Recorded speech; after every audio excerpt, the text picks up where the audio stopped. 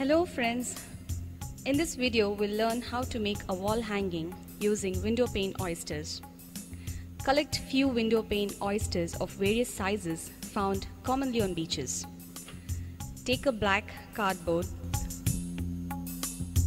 Place the oysters according to your design and draw connecting branches and outline the oysters. Now remove the oysters from the board as they are very fragile and may break while painting.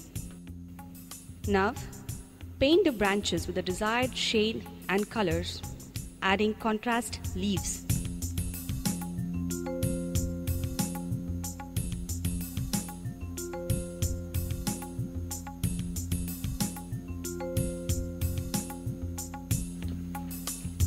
Apply synthetic resin adhesive to the outer core of the oysters and paste them on their respective markings.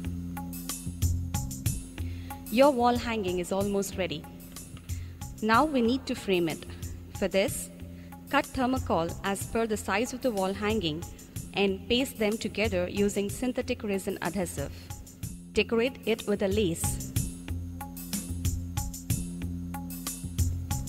Cover it with a plastic sheet using sellotape to protect from dust. And finally, make a loop with the tag with the help of ball pins. Your wall hanging is ready. Please do subscribe, hit the bell icon, like and share. Thank you.